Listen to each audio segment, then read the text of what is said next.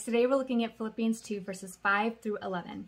And these verses show us that Christ Jesus had an attitude of humility and servanthood. And Paul commanded the Philippians and all the believers to have the same mind as Christ. So let's look at some of the main points of the humility of Christ that we see from these verses. So Christ existed in the form of God, and this shows his deity. In order to have the form or attributes of God, he must be God.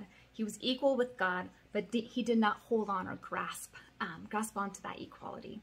He emptied himself by taking on the form of a bondservant. This word form means the idea of adjustment of parts or the external appearance, the form by which a person or thing strikes the vision.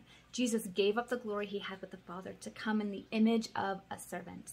And he humbled himself by becoming obedient to the point of death, even death on a cross. For you know the grace of our Lord Jesus Christ, that though he was rich, yet for your sake he became poor, so that through his poverty you might become rich. That's 2 Corinthians 8, verse 9. So Jesus put off the form of glory to put on the form of flesh. And he did this that he may set us free from the penalty of sin and give us the hope of eternal life with him.